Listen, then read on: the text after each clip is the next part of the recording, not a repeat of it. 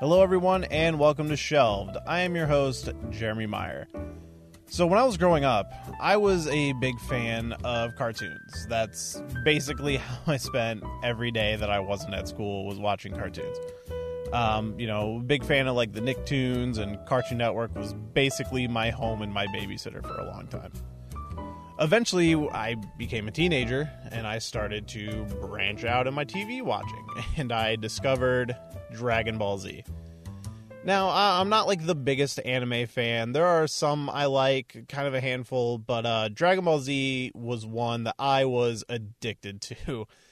Easily my favorite of the genre, and I think a lot of people, it's the one that is probably most familiar over here in the States. I feel like between the show and how big of a fan base it had and just like kind of the merchandising, it's the one you can go into a store and probably stumble on something Dragon Ball Z, whether it's the movies or the TV shows on the shelves, maybe an action figure in a store, collectible cards. I feel like it's just more in the popular view of, in America in particular, you know, where I'm from.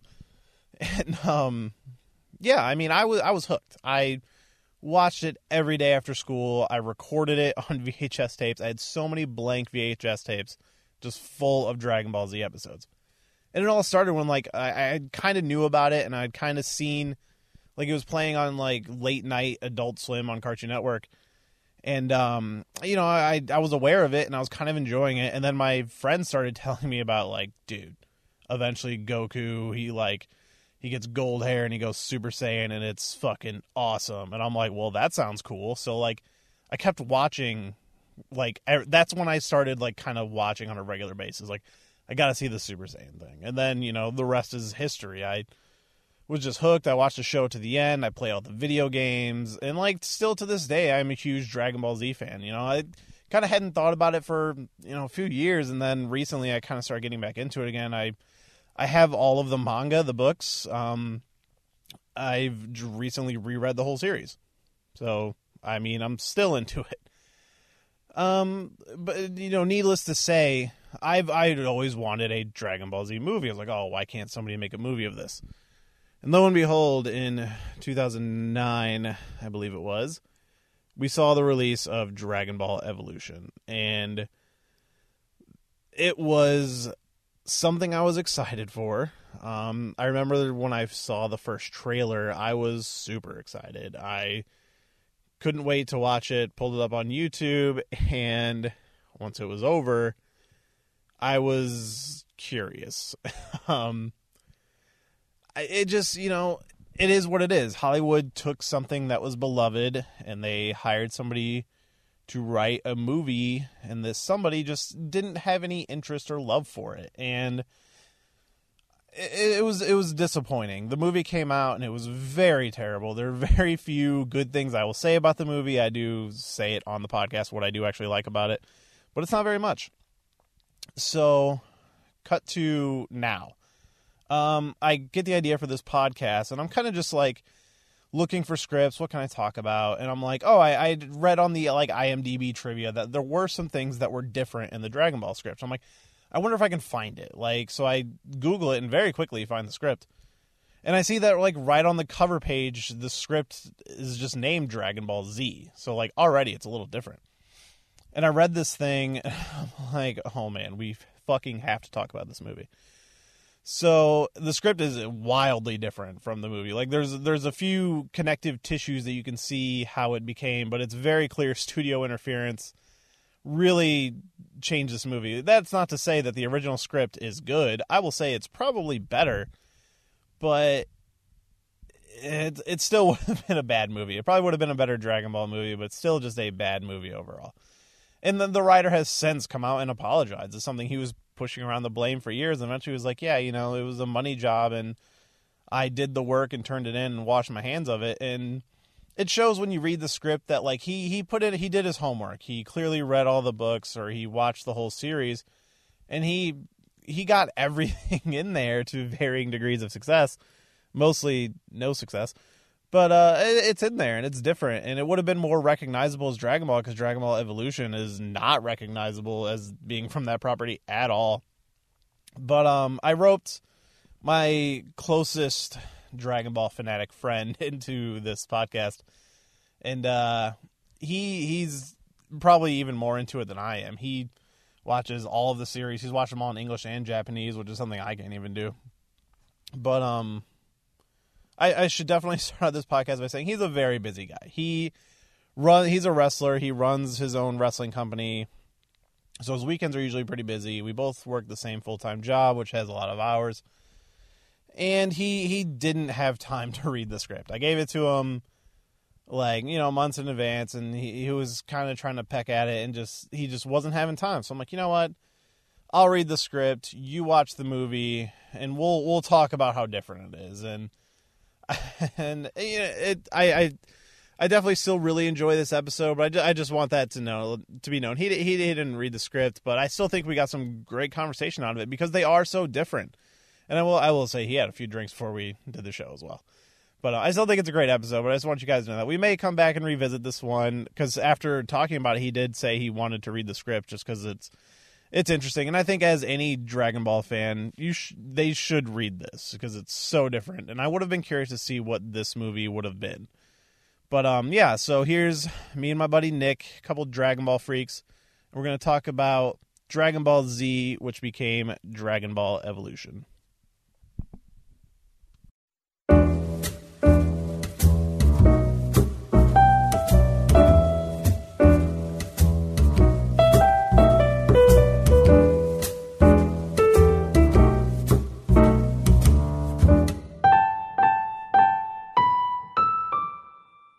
They're heavy. Yeah, I want to get stands. That's what I keep saying every episode, but I want to get stands. Yeah, stands are probably not even that expensive either.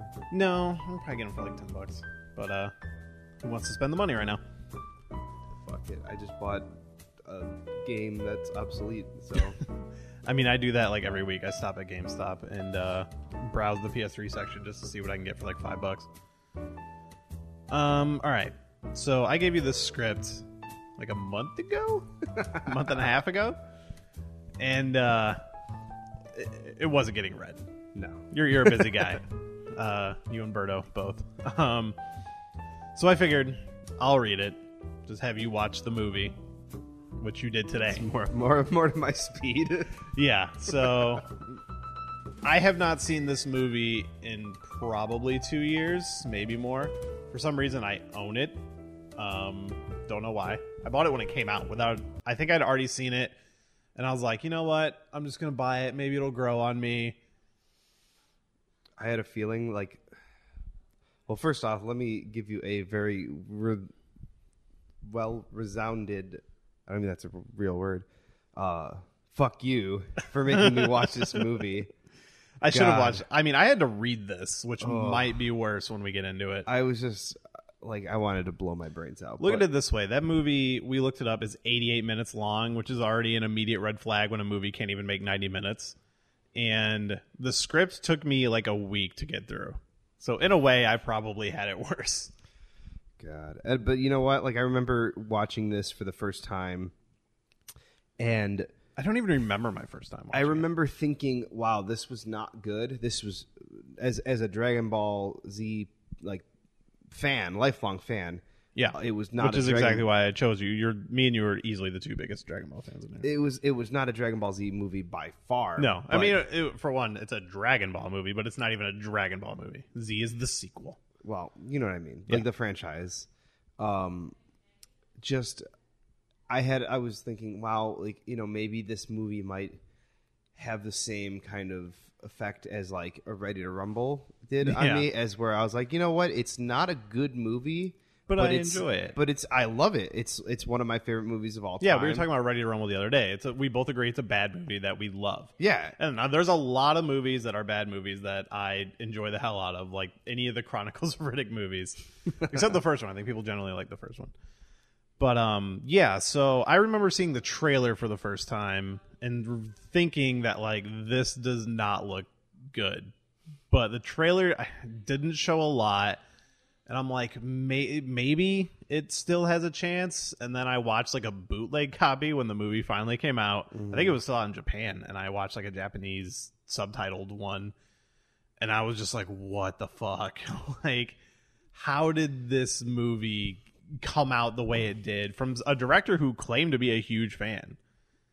Okay, well, can we start off by saying that the movie starts with a like very cliche back in the day, yes, 2,000 years ago. Yeah, which is present in the script as well. Which is I hate that. Like, I mean, sometimes it's okay, but in this instance, it was very annoying. Anytime I come across a movie that does that, I try to remember one that did it well, and I'm always hard pressed to find one that I can look back on and be like, oh, what's a movie that starts with exposition at the beginning that was actually good? And can you think of one right now? Because I can't. Immediate bad sign. So the writer, I read the script, which is just straight up called Dragon Ball Z, and you just watched the movie that it became. The writer, Ben Ramsey, has actually been out there apologizing for this over the last year. Like, for a long time, he should be apologizing. So for a long time, he was out there kind of pushing the blame on other people, like, oh, it was the studio, it was the director, and blah, blah, blah. Recently, he came out and was just like, look, I took it as a money gig. I didn't really know Dragon Ball, but it's very clear he read or watched all of it because it's all in the script. Think of something that's in the movie that was from Dragon Ball that was not in the movie. Wait, what? Think of something from the show or the manga that was Dragon Ball that was not in the movie. That was not present in the movie. I mean, they had Piccolo work him and his minion Ozoru, which is that was not a thing ever. All in the script. A little different. Piccolo's a little different. What's a character that was in Dragon Ball that was not in the movie? That was not in the movie. I mean, Oolong was in. He's in the script. Okay.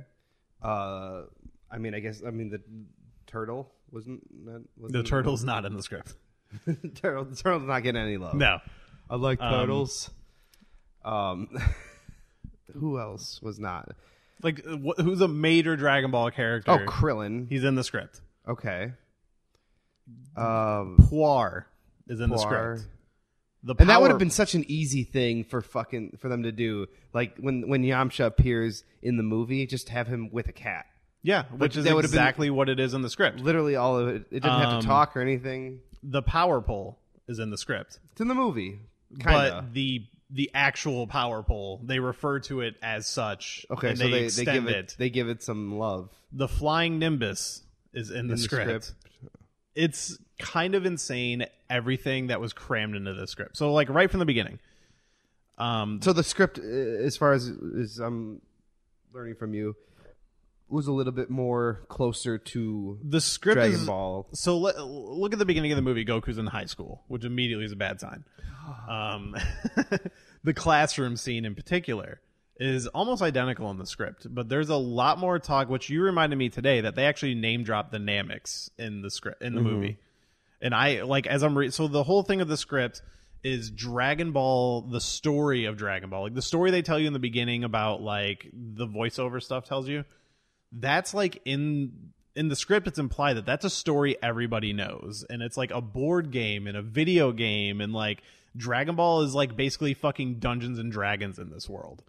And some people believe it to be true based on a real story, and most people like don't. How we have Dungeons and Dragons. Yes, it'd be like if Dungeons and Dragons really happened, and to us like, nowadays, it's a game. Yeah, to us nowadays, it's a board game. Okay. Like there are constant references to a Dragon Ball game in like story in the beginning of the script. Goku has like 2 friends in high school that he straight up kills at one point. He just kills them. And intentionally, or so the movie starts with like Piccolo killing Grandpa Gohan. Okay, and it did not happen in the manga. No. And in the script, Piccolo's non-existent until the end. So the whole thing. Oh, name a villain from Dragon Ball that was not in the movie. Emperor Pilaf. He's in the script. Stuff. Emperor Pilaf, Mai, and Chao are all in this movie from the very beginning. Okay, they don't do anything for a long time. So here's where they kind of take it a little different. Pilaf, I'm gonna just kind of skip ahead a little bit to the end here. Pilaf is a Namek in disguise, and so is Mai, and that's why she's able to shift forms like she does in the movie. So that was Mai in the movie then. Yeah, that was Mai in the movie with Piccolo. Did they ever call her Mai? Like, No, I don't think they never ever say her name. No, he never calls her. She doesn't even like speak. Like 2 lines. Yeah. Although quick pause on that. You talk about how she shapeshifts. I didn't realize that she shapeshifted, and then I was like, are these motherfuckers so racist that they literally just mixed up the 2 Asian girls in the movie? No, I mean there is a change there. It's all mostly in the hair. I was just like, you got to be kidding Yeah, me. like they never name drop her. There's character posters out there that say Mai, and like she's credited as Mai. But this they have Mai and Chow, who Chow was the little dog. And this he's like, I got confused because in the beginning I thought he was like a robot, but then at the end he like takes off his like costume to reveal he's like a wolf thing that Yamcha kills later by throwing it into a Piccolo's blast. So the whole point of this script is they want to get the Pilaf and Mai and Chow want to get the Dragon Balls to resurrect Piccolo. Because in the story, Piccolo was a great destroyer with Ozaru. Sure. He straight up calls Goku a Saiyan and tells him what he is at the end. Like, this thing is all over the place. I'm like... I mean, there was a lot of shit going on in the movie that it was like... Like they talk about like, oh, like Piccolo like thousands of years ago into the future. And they keep referencing it. Like, a lot of the stuff between like Goku and Bulma is the same, like the relationship they have. Actually, no. They create a hardcore love triangle between Yamcha, Goku, and Bulma. That is in the script? Yeah, that is not in the movie and not from the manga. Yeah. But like they talk about how he like Piccolo was like sealed away with basically the evil containment wave. I guess. I mean, don't they call it the Mafuba? Yeah. Yeah, which is the name. That is the name of it in the manga. Yeah. And they're like, oh, he was sealed away, whatever. And then like cut to the movie, like he's just like he's just there. He's just in a flying ship. Like there's no like him like escaping from his. This is a question I actually wanted to ask you. Now you just watched the movie; it's fresh in your mind. Mm-hmm. What was Piccolo's plan? Why was he seeking the Dragon Balls? They never said. I was literally thinking about that the other day, and I'm like, I'm going to ask him this question. They never said. He just said, "We will gather the Dragon Balls, and then when the blood moon arises in the eclipse, Ozaru will be released." And then, why? That was it. That was all he said. Okay, and so Goku is Ozaru. He's like a 12-foot ape instead of like the 50-foot ape that they are in the thing. How is this 12-foot ape going to destroy the world? Like, I don't know. For one, the movie is so different from the script because the script you can tell the guy doesn't give a shit about Dragon Ball, but he at least put forth the effort. The Ox shit. King is in the script. Chi-Chi is in the script. Oolong is in the script, who's a fucking shape-shifting pig in the cartoon. In this, he's an actual smoke monster that they just kill with a Kamehameha wave. They just kill everyone in this movie. Or in the script. They also add like a huge giant robot fight in the beginning where Goku and Bulma kind of hook up in the beginning. It's very similar to how it is in the movie. His grandpa Gohan is dead, which we find out later that he's actually the one that destroyed the house because he became so when he goes to the party and there's no fight at the party like there is in the fucking movie. Like the high school stuff in the script is very toned down. The high school stuff in the movie is so cringe. I'm just like, God. The fucking scene in the classroom scene to me is the epitome of how fucking terrible that movie is. Like he looks at Chi-Chi and has the daydreaming sequence and blah blah blah. There's like another girl in the movie who doesn't matter. She's gone in the first 10 seconds. And then Chi-Chi comes in with the Ox King later and they immediately fall in love and it makes no sense. But so we find out later in the script that when he was on his way home from the party, he became Ozaru because he looked at the full moon and he killed his 2 friends. And then he thinks he kills Gohan. So Pilaf shoots him with like a memory gun because apparently that exists. And so it gives him this flashback of him killing his friends as Ozaru. And then Roshi ends up showing up at the end because like we believe Roshi to be kind of out of commission at this point after the fight with Oolong. And he hits Goku with memory powers as well because apparently he has that. And then shows that Goku didn't actually kill Grandpa Gohan. He only killed his friends, which I guess is okay. It's okay. He doesn't seem to care. And then they just show Piccolo and Mai showed up or not Piccolo, but Pilaf and Mai showed up and killed Grandpa Gohan. So that made no fucking sense. Like, there was a point where I was reading the script and I was like, this would have been a bad movie, but it would have been a better movie. A better Dragon Ball movie. Yeah, because it's all there. Like, I mean, they really embellish some stuff, but like you could at least look at it and be like, the characters are there. Elements of the story are there. Like, she gets attacked by a giant bird that Goku jumps up and fucking hits with his power pole straight out of the manga. Okay. Which is like the early chapters. I don't know when the last time you saw or read Dragon Ball was. It's been a while for me. Recently. Yeah. I mean, I've watched. I just rewatched the entire series of Dragon Ball last year. The original Dragon Ball. Yeah. Yeah. See, it's been years since I've seen it. So like some of the stuff was kind of coming to me as I read it. Like, oh yeah, that was in the manga. Like, so wasn't Oolong the one, like the Ox King? His place was on fire. Well, Oolong was like terrorizing a village. And it wasn't the Ox King village? No, it was a different village. In the script, it's the Ox King's village. Okay. He doesn't have a mountain on fire because that's where they introduced the Kamehameha wave, where Roshi blows up his house. Never really understood that in the manga, like why that was supposed to be a good idea. But doesn't know his own strength, I guess. And then he gets so jacked. Yeah, like, which they reference this in the script. Like, they're like, oh yeah, he's in full Kamehameha mode.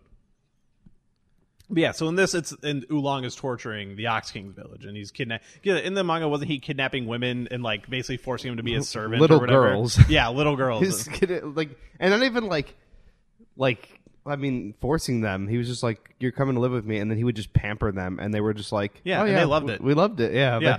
Like, he's straight up murdering and sucking the souls out of women, and he's like a smoke monster, and they end up defeating him with liquid nitrogen.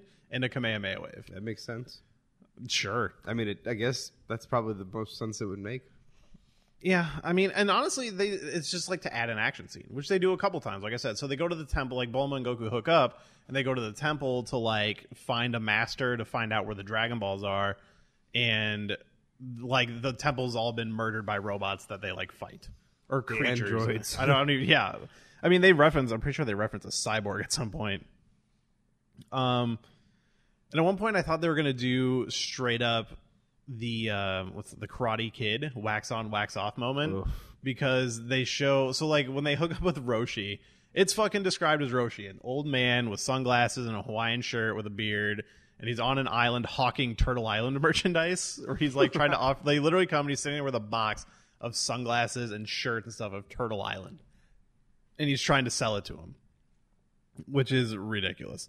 Oh, and he immediately offers Bulma a bikini. So the character traits are there. Okay. Yeah, I mean, in the movie as well, I mean, other than he was just like... well, he touches her butt once. Yeah. And that's about it. I also thought that they, like, the racial diversity in the movie was very, like, just random. Yeah. Because it was just like, Goku's a white kid. Here's some white people, and here's some Asian people, and they're all mixed together. Yeah. And it just, I don't know.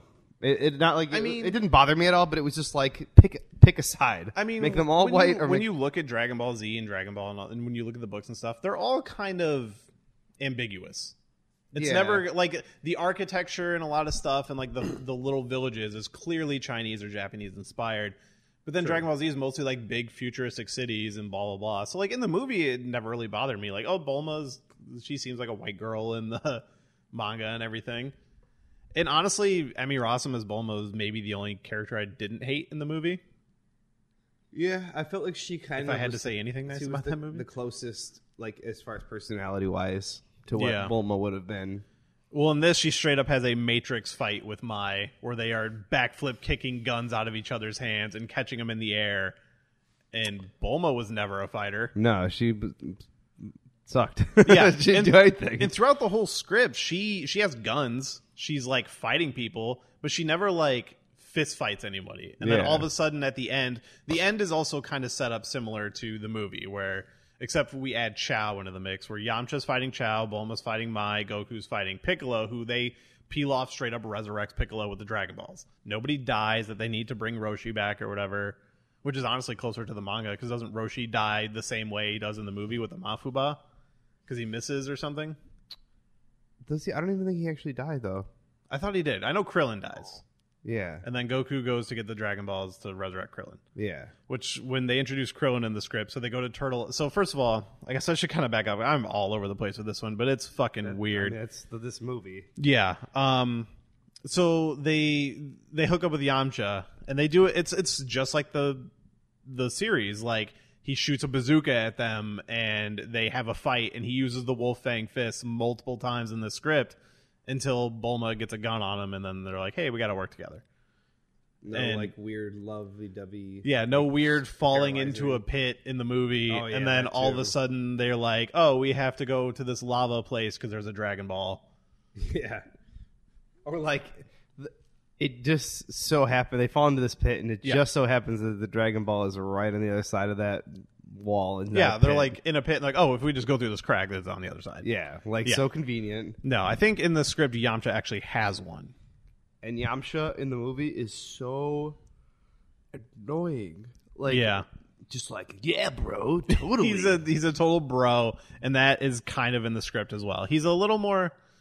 I think all the characters are better represented in the scripts. Like, they have the dialogue is not terrible at all times. There's actually some decent dialogue. I actually laughed a couple times with Roshi. Like, they actually do some good perv Roshi jokes, or like him being like this all-knowing master, but then he's really just kind of a buffoon. Where he like, there's like a moment where he knows Bulma's name. And she's like, "How'd you know my name? I didn't tell you." He's like, "Oh, all knowledge is in the ether for it to be pulled out of." And then they like the camera pans and you see the back of her jacket says Bulma. Oh. So like stuff like that. They actually do some decent humor. I mean, it's like feels like 90s humor, but it works when you're reading it. Yeah. And it feels more true to what Dragon Ball than what is in the movie. Like, I'm trying to think of Roshi moments in the movie, which he's a great actor, but he was the wrong fucking casting for that movie. I mean, like, when they first introduced him, and he's like, "I am the great Master Roshi." Yeah, and he's like, "Ha ha ha," and he's like, "Yeah, my grandpa's dead," and he just like stops mid laugh, and then all of a sudden dramatic camera turn, which is like one of the only scenes I remember for that movie. It's just fucking, how did they get this guy who's probably new Dragon Ball? I would assume he was probably a fan of it. Why, because he's Asian? No, like I think he was out there in interviews and stuff, like talking about it, and like I just feel like as somebody who's like knew this material, how could you even play this? Like, how could the director tell you to do this and you just be like, okay, like that makes sense. He's getting paid to do it. That's fine. Yeah, I mean, maybe he's like Jackie Chan, doesn't give a fuck about his American movies, because I mean, this movie did big in Japan. Did it? Yeah, this movie was successful, not by much, but it made money. It was a cheap movie. They only made it for like $40 million. I think it made 80 or somewhere in that range, or it might even have made over 100. So my next question: was there ever talk of a sequel? There was. Oh, but God. I believe it was very small talk. Once the box office came back, it pretty much crushed it. I know the actor who played Piccolo was very adamant, like, of not wanting to do it. No, wanting to do it. Oh, God. Like he was the biggest supporter of this movie, from what I can tell. Yeah, because he was like the main character. Yeah, I mean, like, he doesn't do anything. He was like the coolest one. Yeah, I mean, he looks decent. Like, so there was a lot. I don't know how closely you were following the movie up to release or anything, but I remember there were pictures that leaked out that showed Piccolo not green. Yeah, and I am of the theory that they digitally altered Piccolo to be green in the movie. Like, they shot it differently? I think they shot it with the intention of him to not be green, that he was going to be this like skin-colored creature, and then they saw the internet freaking out and they went and digitally colored him green. That's my theory. It looks like it, I would say. And then when you look at the movie, he is a shade of green that does not seem like makeup. Yeah, I could definitely see that. Yeah. That's my theory. No one talks about this movie enough to really have any information out there about it. What do you think the chances are that we ever see a good live action Dragon Ball movie in our lifetime? In our lifetimes? Or just probably ever. Slim to none. You don't think that there's any possibility? I feel like now, I think because now with would be the good time. With now the resurgence of the movie, the animated movies that just came out, and the new Dragon Ball Super series, like, I don't feel know like how now well would that be stuff's doing in America, though. But I feel like now, like, since it's, well, even if they did it in Japan, and then it like, I would watch a Japanese version in subtitles. So, I mean, lately there have been good anime or movies made based on anime. Like, I'm a huge fan of Rurouni Kenshin, and over the last few years they did 3 movies, live action movies, that were all great. Like, they nailed it and they made it look awesome. They cast it really well, and they did the story justice. And I look at those movies, I'm like, whoever was on that team, like that should be the prototype for making a movie like this. They did it right. They paid tribute and they made it awesome. Mm-hmm. And they recently released those in America, and I'd highly recommend anybody watching them. But like honestly, even if they took this script and did another pass on it, I feel like there could have been a good Dragon Ball movie here. Like it's kind of crazy. Like I mean, so like I say Krillin's in the movie, he's literally in it for 1 second. The writing in the script is fucking terrible. I will say that.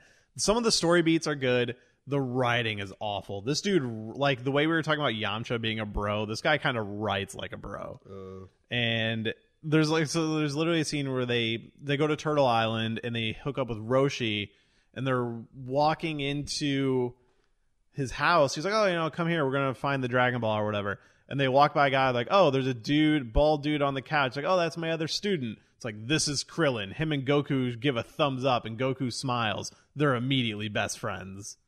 And I'm just... That's terrible. Yeah, and there's multiple moments of writing like that in the script. I'm trying... Yeah, there was a really bad one. I don't know if I took a note on it. But yeah, I mean, it's just... The guy who wrote this... And other interesting things is like... So when they go to Oolong's cave, it's like a dark cave. They go into the cave and it's dark, and they like crack some light sticks or something. And they're like, oh, all of a sudden we see the remnants of a Starbucks and a Krispy Kreme.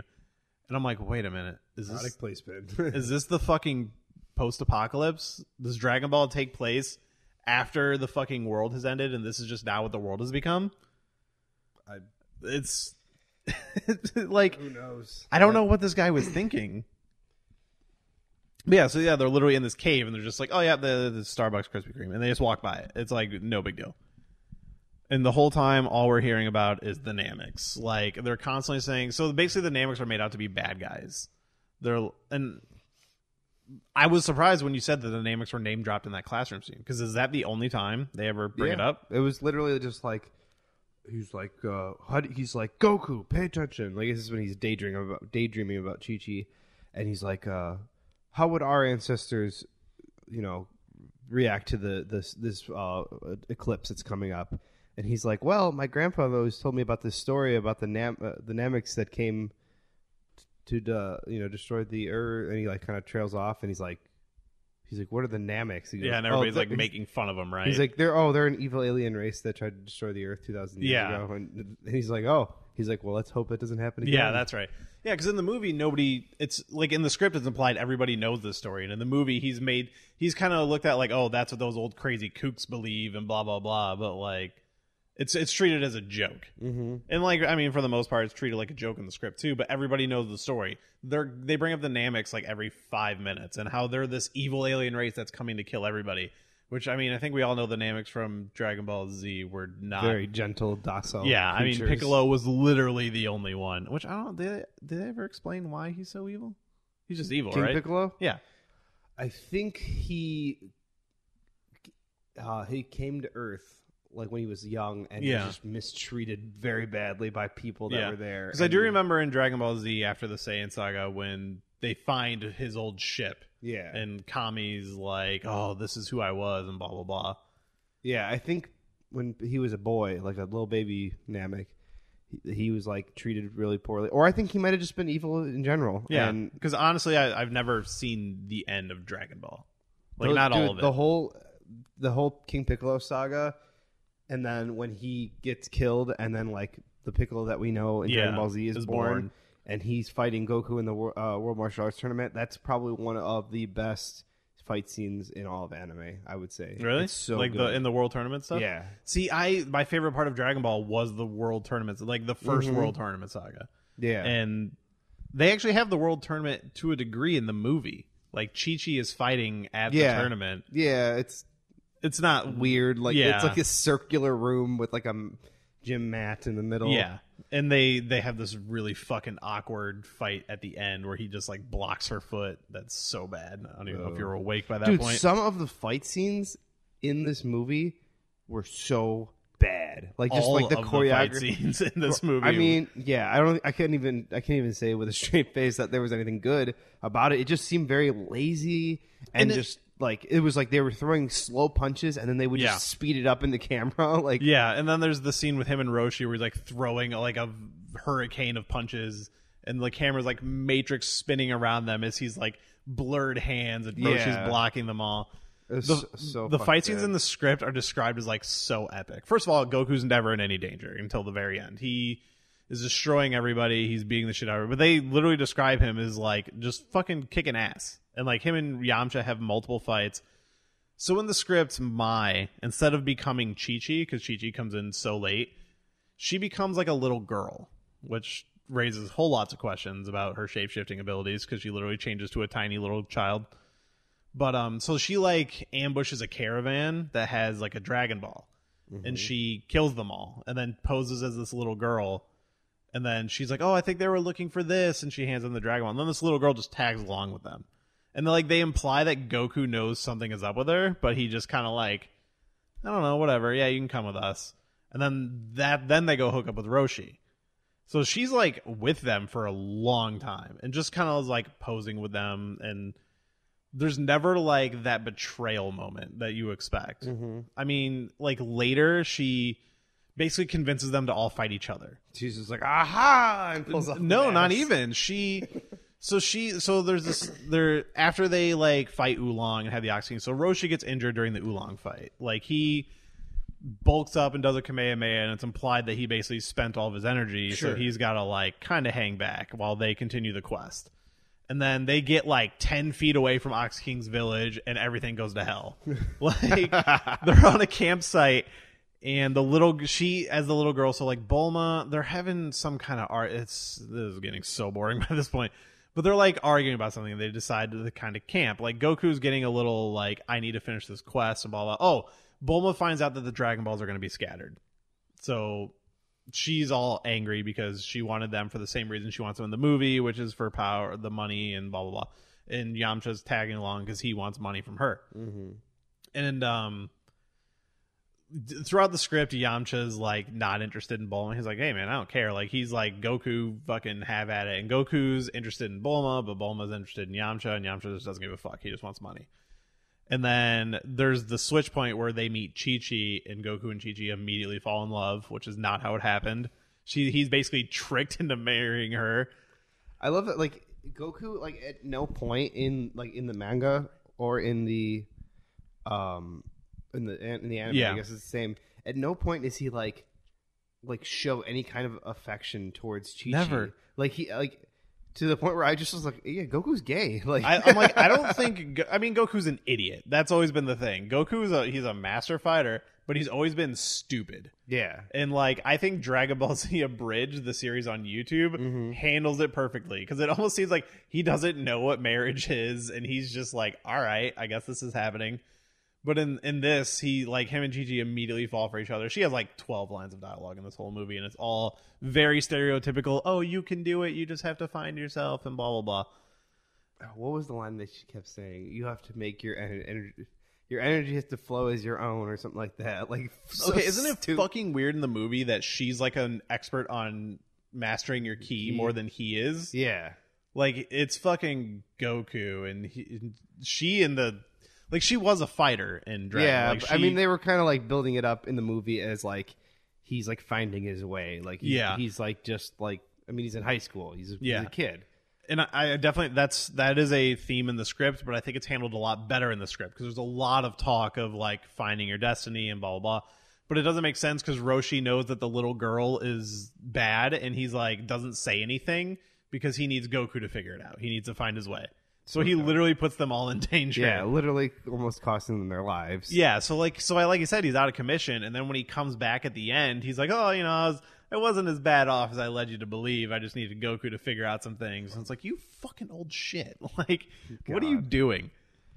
And just like, yeah, so they go to the camps. They're like camping because Goku, he's like, we need to go and blah, blah. And I'm like, well, we need to rest. So the little girl kind of runs after them, and because they like leave the little girl at the Ox King village, and then she like follows them because she's got to fuck shit up.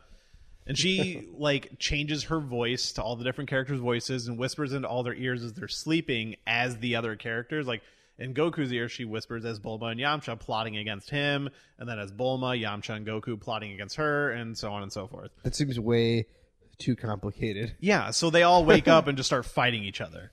And so Yamcha and Goku start fighting, and then the little girl's like, quick, grab the Dragon Balls, we have to get out of here. And then they run away, and then now the aha moment, and she beats up Bulma and then takes the Dragon Balls and leaves.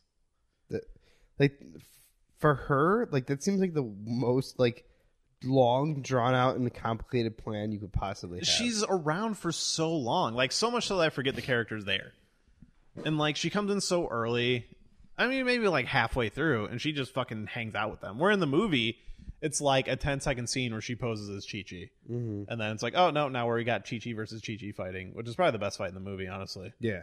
It's the only one that feels like a real fight. Although I do like Goku flipping around at the end.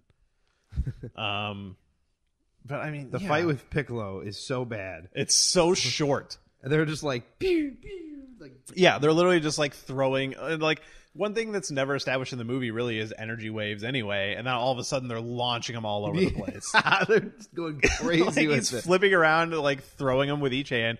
Also, can I say how fucking stupid when Goku gets like killed with this gunshot? Yeah. And then Roshi brings him back to life by Kamehamehaing him in the chest. Yeah.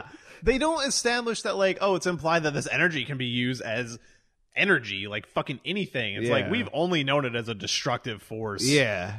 And, like, yeah, he literally, he even says, he calls it a Kamehameha wave, right? Mm-hmm. And, like, yeah, it's like they imply that all energy is a Kamehameha wave. First off, they called it airbending. Yeah. They were like, it's airbending. Oh, the Kamehameha wave is like, the I think highest I'm watching level. the wrong anime. Yeah. And then I just, like, one thing that bothered me was every time, like, Roshi was talking to, like, the other master, and they'd leave, he'd be like, namaste. Yeah. Like, what the fuck? Like, what religion? Like, that's like that's like a yoga term. Yeah. Hinduism or, like, some sort of, like... It really feels like they tried to make everything mystical and like but it's kind of ambiguous and cliche, like, and it's like everything is everything. Like it all makes sense. Just throw it all together. It's like one religion to rule them all. Like God. It makes no fucking sense. And they're just throwing out terms that, you know, a fucking average viewer would know is not right. And I can't believe this movie made like $100 million. I mean, if the script came out the way it was written, I would believe it doing even better in Japan. We might have seen a sequel. And honestly, if they came out and were like, we're going to do it, I'd watch it. Yeah, I would, just to see the fucking train wreck. Yeah, I mean, I think you could improve on that movie even. It wouldn't be amazing. I mean, have you seen these like fan-made trailers on YouTube? Yeah. I mean, they are incredible. I mean, the acting is usually pretty bad, but that's what you get for fan-made stuff. But like, they're doing what great you're stuff. Seeing, like, the visualness. I mean, even like the CGI or whatever is kind of rough, but like, it's still like for something that somebody made in their basement, probably, like, it's incredible. Why could not this studio made movie like look like this? Why couldn't they why couldn't it just be fucking good? God damn it! I'm so mad. My immediate answer is because it's Fox. Because Fox is fucking so notorious for their executives screwing with movies. But, like, I mean, this is the script that was turned in. And this script reads like Dragon Ball. It reads like fucking garbage. Like, this still would have been a bad movie. Sure. But it would have been recognizable as Dragon Ball. Yeah. Like, as much as everybody complains about the high school stuff, that stuff is still in here. But it's shorter. Like the high school stuff in this script is like 3 pages versus like the 10 pages it is in the movie. Because I mean, there's the classroom scene, there's the scene with him and Chi-Chi in the hallway, there's the party scene.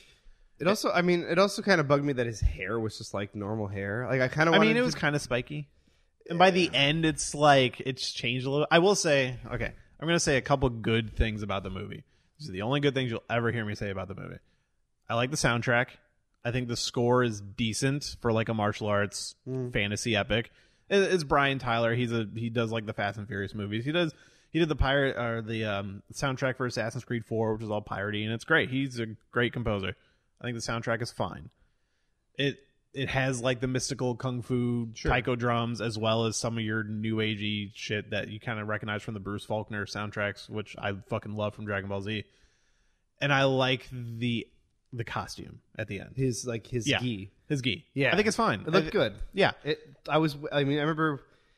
I remember when I saw it for the first time, like when I watched it. When I first saw the picture of him in the gi, I was like, maybe this will be okay. Yeah, it was like the one little glimmer of hope that this was a big, decent movie. And he looks decent in it. Like, when you see him in that outfit and you see that they cast him, and Justin Chatwin, I like him as an actor. I think he's a great and Shameless. Mm-hmm. He's a piece of shit character, but he's a good actor. And he was in like War of the Worlds. I've seen him in stuff, and he's fine. That was, like you said, it was the one glimmer of hope when you look at that picture, and like he fills out the costume and like it looks fine. Yeah. Even like, I mean, Bulma's costume looked fine. Like she had like the hair, even though her hair wasn't completely blue. I like the blue streak thing. That was which fine. Is it's like a nice little nod to how the character looks in the anime. And the guy who played Yamcha, June Park, I think his name is. He looked like a piece of shit. So he looked just like Yamcha. So. Yeah, I mean. He had like blonde streaks. Didn't he? He's like a singer. He's like a J-pop singer or something. Really? Yeah. He's like a pretty boy in Japan or whatever. Piccolo looked cool.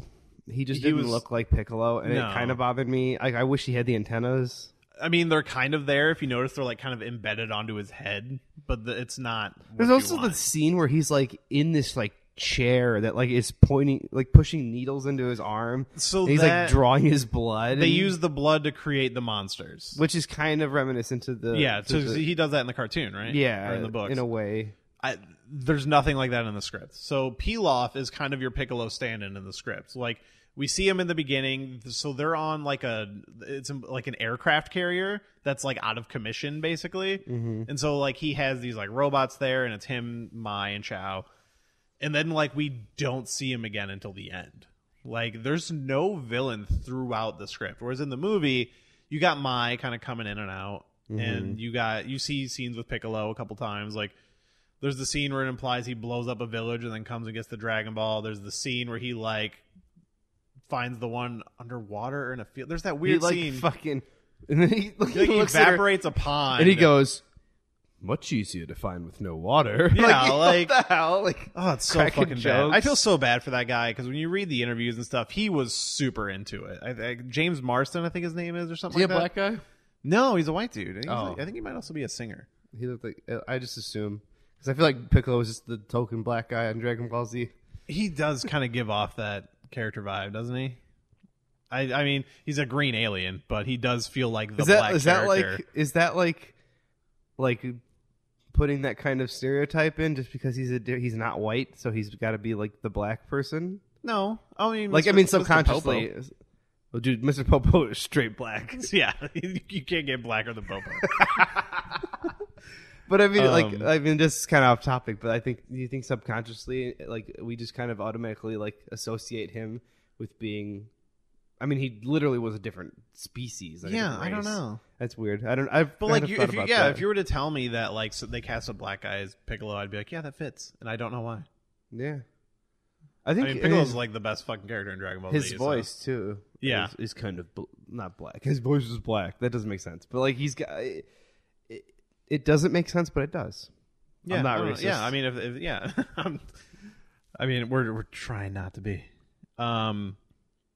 Yeah, I mean, so Piccolo only comes in the last like 5 fucking pages, and the fights is very similar to how it is in the movie. In the script, do they at least explain how he gets fucking resurrected, like from the Dragon Balls? Yeah, he gets brought back from the Dragon Balls. Okay. So the whole time they're saying that the story is Piccolo will come back with Ozaru and blah blah blah, kind of like they do in the movie. Mm-hmm. But the whole thing is, Pilaf and Mai were Nameks in disguise, and they were searching for the Dragon Balls so they could bring back their destroyer.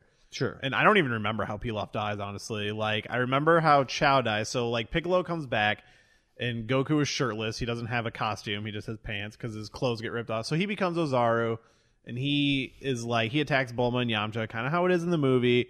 And then Roshi hits him with his fucking memory beam, and he finds out that he didn't kill Grandpa Gohan, and he turns back into a human, and Roshi gives him some pants.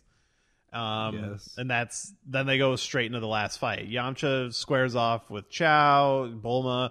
Do you know what gun kata is? Have you seen the movie Equilibrium? No. Okay. Gun kata is martial arts with guns. So it's like, just fucking look up some scenes for Equilibrium. Basically, imagine standing in one spot and having like 20 people surrounding you and being able to just fucking kung fu move and shoot in all directions and like kill them all. But it's basically like martial arts with gunfighting. And they straight up describe Mai and Bulma. He uses the term gun kata and says it's the most badass thing you've ever seen. It's like a fucking direct line out of the script. Yes. And that's how he Bulma... he really wanted it to happen, and it did not happen. He literally like describes every action scene as like, it's so fucking cool, dude. Like, you can't even believe you're seeing the... I imagine a lot of coke was being sniffed as he was like writing this script. Yeah, they literally... Yeah, it's like gun kata. She backflip kicks the gun out of her hand and catches it midair and shoots Mai, and she falls into lava. And it's fucking ridiculous. And then Piccolo is shooting energy waves at them, and Yamcha Wolf Fang fists Chow and then gives him a swift roundhouse kick that throws him across the room into Piccolo's blast and disintegrates him. Nice. So then it comes down to Goku and Piccolo, who... They do a callback to the beginning. So remember in the beginning of the movie, Goku's bouncing on the wires and him and Gohan fight? That is in the script. And he flicks the fucking bug. Yeah, he flicks the bug. The bug is not in the script.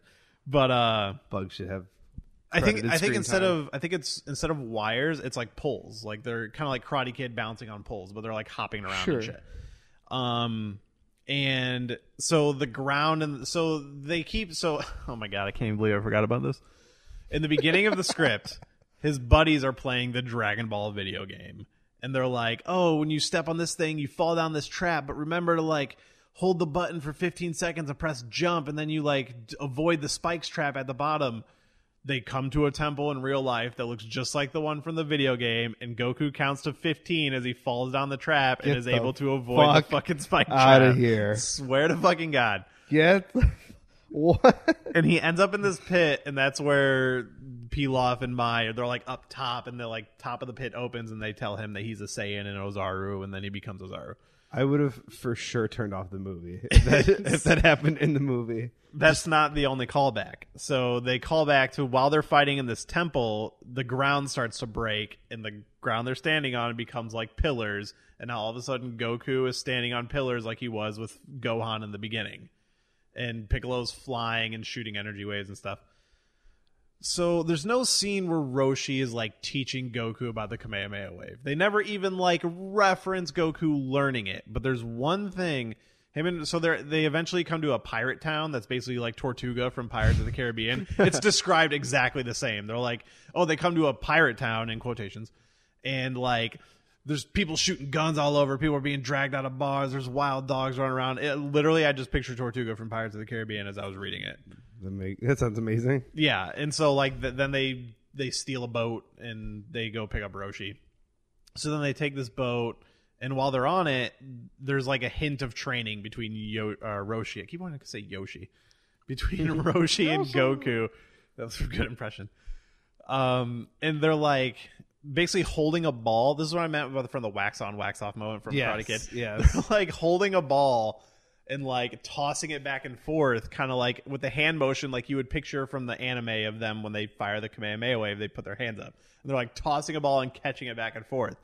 And I'm like, oh, this is how they're going to bring up the Kamehameha wave later. Is it's going to be like, remember when we were throwing the ball? Focus your energy. But no. Piccolo fires like an energy blast at Goku. Okay, so in the beginning, Gohan is talking to Goku about... God, this is fucking terrible. About basically being able to understand time? And like... It's like why he'll never be able to focus because he can't focus on time or something. It fucking makes no sense. So, of course, in this moment where all hell is breaking loose around them, Goku figures it out. It's like, oh, past, present, and future. It's all the same thing. It all matters. Makes zero sense. Oh, yeah. Remember? I remember. Yeah, remember that thing at the beginning? It saves us. So Piccolo launches an energy ball at Goku, who catches it. And then it turns into a Kamehameha wave as he shoots it back and like disintegrates Piccolo. I mean, that's not how it works. No, it's not how it works at all. But I guess in the But I was like, what was the point of that ball scene? Because literally I was like, this like is how it's going to happen. He's like, yo, when we're done with this, we're going to start this sweet-ass basketball team. I'm pretty sure they call it like a kame ball. Like it's like think of what are those fucking in the gym, like medicine a medicine ball. Yeah, basically picture like a medicine ball, but they're like tossing it back and forth like a Kamehameha wave, and they call it like a kame ball. And I'm like, okay, so this is how he learns it. And nope, it just never comes up again. Maybe it's just implied. Yeah, I guess, but I mean, like if you pick that out, like obviously, like I mean, I picked it out because I was reading it because they give you the text that it's called a kame ball. There's no dialogue that calls it that. So like somebody watching the movie, if nobody says it, unless it was printed on the fucking side of the ball, which is possible. Yeah, I guess like fucking big beach ball just says kame on it. Like, why did his house always say kame house? I never understood that. I don't know because that always confused me. I mean, I guess it's because of Kamehameha, but I came to Dragon Ball after Dragon Ball Z, so like I already knew the character of Kami. So I was like, why does Roshi live in Kami house? Yeah, that's I thought that too. I've never known. I think just Kamehameha. Yeah, and that's where I put it together. Like once I started watching Dragon Ball, I was like, oh, all right. And actually, I think it might mean turtle in Japanese. Kame. Yeah. It might. I think it might have something to do with turtle because it is Turtle Island and he's the turtle hermit and blah blah blah. What's that Siri? Yeah. Doesn't say anything. Just says here, check it out, and gave you a blank screen. Yeah, pretty much. That's ridiculous. That's what it was. I mean, while you're looking that up, as far as like just the kind of basic structure of the script, there's a lot of weird. It is turtle. Kame means turtle in Japanese. All right, I knew that somewhere.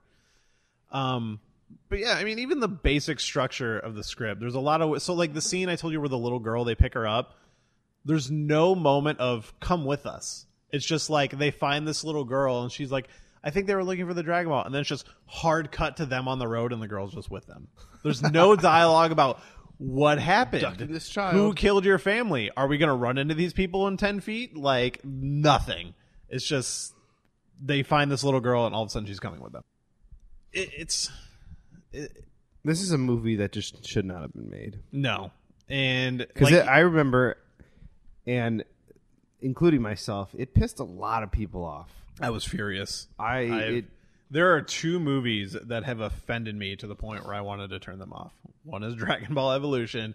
The other was Resident Evil Retribution. Oh, I thought you were going to say Batman v Superman. No, because I watched that multiple times. It was a bad movie, but it didn't... I mean, I was offended, for sure. But it didn't make me want to turn it off. Because there are good things about that movie. There's not many good things about Dragon Ball Evolution. No, it's just like I enjoy watching bad movies. Don't get me wrong. Yeah, you've been telling me to watch Hell Comes to Frogtown or whatever for a while. Amazing, but this movie is just so hard to get through. Like I was sitting there, just like, fuck. Like I was eating on my break, and I looked over, and you just gave me the finger, like as you were watching it, like. I mean, it's fucking terrible. And the script would have been a better movie. In all honesty, I can say you should fucking read this thing. Like, I know we've already talked about it. You should read it. Like, you're still going to be like, ugh, and you're still going to get so mad at some things. But, like, there are good things about it. Like, you can see that this guy actually put in some effort. Even he's out there saying he apologizes and that, like, it was a money job and he should have cared more about it. He's right, but you can tell he put forth some effort. And he included the major things you would want to be included. If this movie fucking had Krillin in it, even though Krillin doesn't even come with him on the journey, they literally is like, oh, that's my student. He gives him a thumbs up. You never see Krillin again, ever. Never, no name drop, nothing. It still would have been better. Like they call him a Saiyan. They never even reference him being a Saiyan in Dragon Ball at all. No, I mean that was a Dragon Ball Z thing when Raditz came up. Mm-hmm. But I mean, you want to plant the seeds for a sequel, so that's the type of thing I'll allow. Absolutely. But yeah, I mean, and there's. So I guess I didn't talk about the cloud. What's it? The Nimbus cloud. Nimbus. So they defeat Piccolo. They're in the temple. It's falling apart. How are they going to get out? Oh God.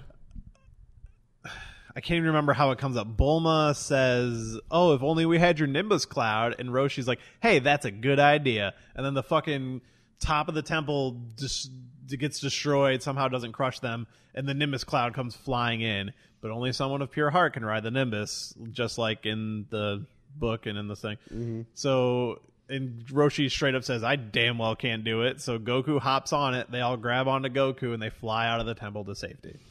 And that's kind of how it ends. So there's a little bit more. So he drops them off, and he just immediately takes off and leaves them there. And they decide that they're going to find the Dragon Balls again, kind of like they do in the thing. There's no, like, Roshi's just like, oh, they're not gone. They're just spread around the world. Like, and there's no thing about, like, oh, they turned to stones for a year, blah, blah, blah. They're just scattered. Yeah. So Goku, he's like, oh, well, I'll help you find them. And they're like, oh, I don't know if we want to go looking for them or whatever. But Goku's like, well, I'm going to go find them.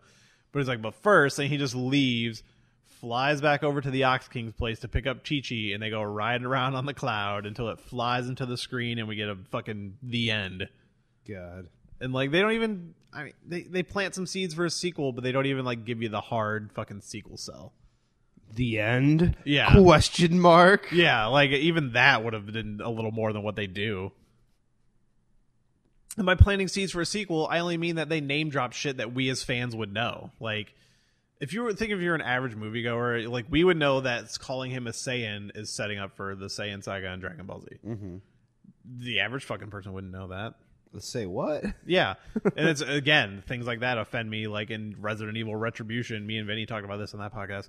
They fucking straight up name drop the Las Plagas parasite from the video game, even though they never have fucking touched on it or mentioned it at all in any other movie. Oh, that movie makes me so angry. But, like, yeah, I don't know. This would have been better. Like, I think you should read this. I think anybody who saw that movie and was mad about it should read it. It's I mean, I still have it in my email, so maybe whenever I have a chance to just skim through it at least, I definitely would love to check it out. It gets kind of boring, like, as the movie does. I mean, I think reading in general is boring, so. Well, I mean, this one was hard to get through. I like, the first script I ever read was the Alien Engineer script that became Prometheus, which is one we'll be doing on the show, and I can't wait for. But I blasted through that thing.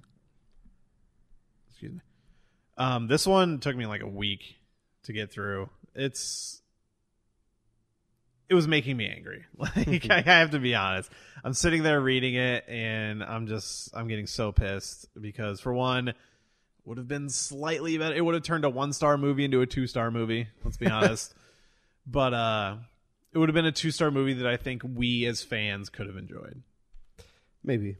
Yeah. I mean, judging by what you say, I mean, just the inclusion of certain characters could have made it all the difference. And honestly, the dialogue is better. That's one major takeaway from the script. The dialogue there's a lot of it. There's more of it. And just, I feel like the characters are written a little more properly. Yamcha's still kind of the weakest written character, but he's still better than what we get in the movie. I mean, there's definitely a lot of, like, he doesn't care. Because I'm trying to... I feel like he's, like, not even, like... He's, like, there, but he's not, like... There's no, like... Nothing about him that makes us care about it. Does he do anything in the movie? Does he have any fight scenes or anything? I mean, yeah, when they get ambushed by those, like, blood creatures. He actually fights them? Yeah, and then, like, at the end, I think he fights a little bit. But then, like, it's just, like... He traps them, and they all hate him, and then they're like, "We need your help," and then like they help him, and then like Roshi can jump really high. Yeah, cutscene to like wherever they are, and like the lava place. They're like, at some. Where did that place come from? But then like they're in like him and Bulma are just at some bar, and then she's just, like, couldn't. Oh, they kind of like each other now. Can't believe I'd enjoy talking to a thief so much. Yeah, like something stupid. There's definitely a lot more of Yamcha being a thief in the script. Like when they go to the pirate town and they're like, "Oh, we need to pool our money to get a boat." He everyone gives him money and he puts it in an envelope. Then he gives them, the guys he's buying the boat from, like an empty envelope. So then like later when they're leaving with the boat, everyone's coming and shooting at them. Like they do a lot more action in the script, and most of it's pretty bad. And it's just like, oh, Goku's a badass. But I mean, like, Yamcha has multiple fights with Goku. He fights another character on his own at the end. They give him something to do. I feel like when they took out all those characters in the script, like the bad guys, you kind of take out everything for Yamcha to do. He's just tagging along. It's implied in the script that he can't even really, or in the movie that he can't even really fight. And I mean, they use mostly guns in the script. There's a lot of gunfights in the script. Yeah, in the movie as well. Yeah, Which for a martial arts movie, it's like, why are there so many gunfights? But hey, The Matrix did it, so I guess it's fine. That's true. But yeah, I guess that's all I got to say about it. It's still bad, but it's bad in a way that I think a fan could have found some good in. Yeah, and I mean, like, I guess the only redeeming thing about this movie is that it's so bad that it makes me appreciate what we have, the anime and stuff, so much more, because it's like, this is like that's something that like I grew up with, that you grew up with, that we love. And, you know, I'm constantly trying to get people that like don't watch it. Like my girlfriend, she loves watching anime. She never watched Dragon Ball Z. We started watching it. She wanted to watch it, so I was like, of course. I could never get my wife to watch anime. She was like, yeah. Like, so we started watching through Dragon Ball, which I was like Dragon Ball and Dragon Ball Z are like night and day. It's like two different very different. But it's exciting for me to like to pass on that onto somebody else that hasn't seen it before. So the only redeeming factor I could say is that this movie was so bad that it makes me appreciate. You should make her watch the movie. God, I could not do that to her. What if she loves it? I'd have to kill her. That's always my favorite thing, is like there's something that like we as fans know. Like Berto was telling me about. He was talking to this girl about movies. And they're like, oh, did you see this movie? And Berto's like, yeah, I loved it. She's like, oh, did you see Guardians of the Galaxy? He's like, yeah, I loved it. She's like, did you see Suicide Squad? He's like, that was the biggest piece of shit I've ever seen. And she was like, oh, that's like my favorite movie of the year so far. I'm sure she loved fucking Harley Quinn, too. Oh, I'm sure. There's so many fucking Harley Quinns this Halloween. Yeah, I mean, I find it interesting that Pilaf was there. I love Pilaf as a character, but he's so not the fucking Pilaf we know. He's very dark and brooding. He's basically Piccolo, so... Mini Piccolo. Yeah, but Pilaf is a character I always enjoy when he pops up in like the current shit. He's a good Chow. little comedic relief. Chow is like one of my favorite characters from Dragon Ball. I love that, like now, like especially in Super, like how they're kids. They're just like they just completely flip from being heels to baby faces. Yeah, like God, you're such a wrestler. But yeah, it's like they just show up in Super and they're young, and it's never, they just kind of have a throwaway line to explain why they're young, where they like it's implied that they got the Dragon Balls before and accidentally wish to be young. Well, it's from, I mean, you remember in GT when they but GT's not related to Super. It's not, but I think they just flipped it. They were just like, and yeah, that's kind of what happened here. But the implication is they had the Dragon Balls at one point, and somehow they fucked it up to the point where they that's became their whole kids. That's like their whole thing, though. Is like they were just bumbling idiots. Yeah, and then in the Frieza one, they actually get money, which was hilarious. Yeah, he's like he asked for like 1 million zenny or something, and it was like not that much. Yeah, it's just like a little stack of money. And she's like, why didn't you ask for 100 million? And he's just like, because too much would be too much to manage or something like that. Like, I love those fucking characters. Chow is one of my favorite characters. Just a dog in a fucking ninja costume. Yeah. It's also interesting how like Mai went from being like in Dragon Ball like just kind of like a henchman character, Dragon Ball Z being not even an existing character. Yeah, I don't think they reference any of those characters in Dragon Ball Z. In Super, she's like a very big part of like the resistance. She's become like a big deal, and her and Trunks are implied to have like a relationship. Yeah, which was just kind of cool because I think that's it's interesting how they. It always bummed me out that in the movie and in the script I don't like that they included Mai in the movie, because they just made her a bad guy and they took away anything that made her interesting. Like I loved the bumblingness of those three characters. Yeah, and that's completely gone in all of this. Can't have an action movie with too many bumbling people, though. Yeah, I guess just the main characters. Because fucking Goku and Roshi are the two goofiest people I've ever seen in a movie. I do like to see where Mai punches him in the face, and it's implied that he's just like so strong, and his like cheek is just moved aside. And he doesn't even move. No, like you know what's funny? The I can actually pinpoint the scene where I'm immediately taken out of this movie. The beginning when they do the opening on his face. Like when he what? The very beginning of his the movie. eyes and shit. It's like sweat that was. I mean, that was kind of lame. But when he gets knocked off of the high wires and lands headfirst in the fucking melons, and it just goes, like he lands in it, it makes that sound. I'm like, I'm done. Honestly, the really bad wire work when Gohan jumps onto the wires. I'm like, ugh. This is literally the first 5 seconds of the movie. Come on, you couldn't spring for some better like Like, and even like when Bulma's riding her fucking motorcycle thing, like the fucking the terrible green screen. Oh my god! They shot the movie in just like a jeans factory in Mexico City or something. The whole movie. Of course, it was made in Mexico. Well, Mexico. Yeah, Mexico. Is that in Mexico? Is that in Mexico? Mexico City is the capital. Yeah. They shot it all there in like a jeans factory, and just clearly everything is a set. They never went to a high school, I guess. I mean, maybe that was the one location shoot because the outside scene had to have been. Yeah, it had to. And the mansion scene. I guess Gohan's house could have been a set, but I wouldn't like to believe that. Inside, maybe. Maybe. I don't know. But yeah, most of the movie was shot there. That's hilarious. Yeah, and it shows. Fucking perfectly sums up this movie. And the guy who fucking made it has made good movie. I want to say the guy who fucking directed this movie made Kung Fu Hustle. I love Kung Fu Hustle. Yeah. I need to double check this. Where the fuck? Googling on a podcast is always the greatest thing ever. Yeah, I mean, but there was. I'm gonna probably eat my words as soon as I do like that when you search Dragon Ball Evolution 2 is still something that pops up. Oof. Wait, this is an hour and 40 minutes, but the thing we read said 88 minutes. So maybe this movie is longer. I don't know. It felt directed by James Wong. That sounds very familiar. Okay, he directed and wrote episodes of The X-Files. He directed Final Destination and Final Destination 3. He directed The One with the Jet Li movie. That's a good movie. Yeah, I like that movie.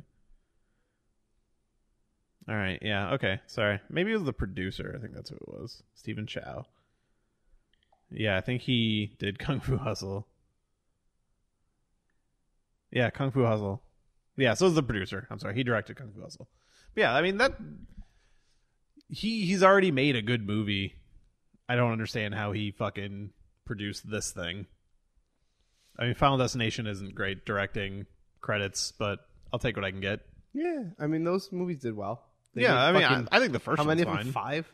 5, I think. Yeah, I heard the fifth one was actually really good, too. I heard that. The first one was really good. I like the first one. Second one was decent. It was okay. Third and fourth were not good. I didn't see any of the other ones. I didn't see the third and fourth, but I heard they were bad. All I heard about the fifth one that it was good. Yeah, and the fifth one they tie it in because at the end they get on a plane that is the plane from the first one. And so the characters from 5 die, and it kind of is like, oh, we're resetting the cycle because it's like basically 5 was like a prequel, and you don't even know it until the end. Yeah. So that's cool. But he didn't do 5. He did 1 and 3. 3 was 3D, I'm pretty sure. I think that's the roller coaster. Ooh. I don't know. Those are fucking bad movies. And Dragon Ball was a bad movie. And this script was fucking terrible. Fuck this guy. I hope he burns in hell. This shit. Burn in hell with all your shit. It's so bad. I still think you should read it. But it's so bad. But all right. We've gone long. This has been... I'm sorry I made you watch this movie. I should watch it just to make it even. Yes. But no, you need to watch Hell Comes to Frogtown. I'll watch Hell Comes to Frogtown. That's a fair trade. Watch that this weekend. If I can get it this weekend. I want to watch Doctor Strange this weekend. So that's fair. Yeah. All right. Treat yourself before you kill yourself. Yeah. Do you want to promote Twitter? Anything you got coming out? I don't know. I run a professional wrestling organization out of Chicago. We are called Freelance Wrestling. I don't know when this is going to be airing, so I'm not going to tell you when our next show is. It's not airing till January. So. Okay, so yeah, don't even worry about that. But if you want to buy stuff from us, DVDs, T-shirts, anything, freelancewrestling.com is your one-stop shop for all that bullshit. Yeah, and check out some free matches on YouTube. Even. Yeah, on YouTube, search Freelance Wrestling, see a bunch of stuff on there.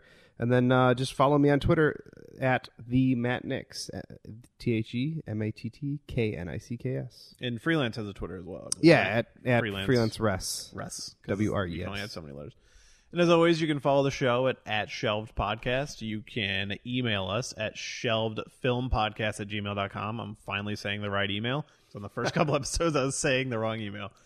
And we do have the Tumblr, shelvedfilmpodcast.tumblr.com, where we post the scripts for our next episodes when we launch our mini episode.